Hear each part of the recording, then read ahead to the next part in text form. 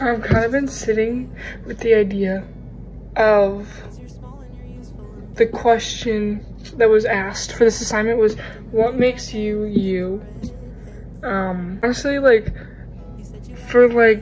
since we got assigned that assignment, I've been wondering, what does make me me? Because I really don't even know. I don't think I've ever asked myself that question, what makes me me? To be honest, I can't really give you like a straightforward answer, because to be honest, I don't know what makes me me right now. The only thing I'm sure of is 3 words that describe me perfectly. It's my kindness, my loyalty, and my love for others. Not 3 words, I guess 3 like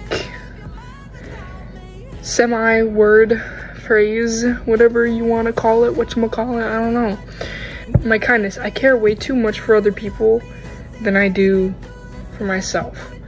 What kind of reminds me of that is what we talked about in class was teachers care more about their students than they do themselves. They put their students first before themselves. I was like, am I already a teacher?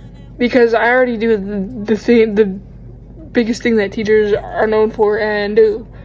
Like, am I already, like, go get my degree, like, where's my diploma? Because I'm already certified to be a teacher because of that. The second phrase, word, whatever you want to call it, loyalty. Being loyal is like one of the most like important things to me, and that's why I like, if someone is loyal to me, I will be loyal to them. It's kind of like what energy you give me, I will give you the same energy back. And then my love for others, kind of going into like the kindness part, I really care more for other people than I do myself, which is kind of like a problem, I think, but you know, whatever. I mean, in some ways it's a red flag, in some ways it's not, but I just want to make a video because I felt more personal making a video, because that's what I know. I used to vlog when I was a kid. I used to be that kid, but I know this may not be that interesting, but I did make a video, and I'm editing this video, so I'm putting work into it. So I hope you learned a little bit more about me. Miss Harbeck.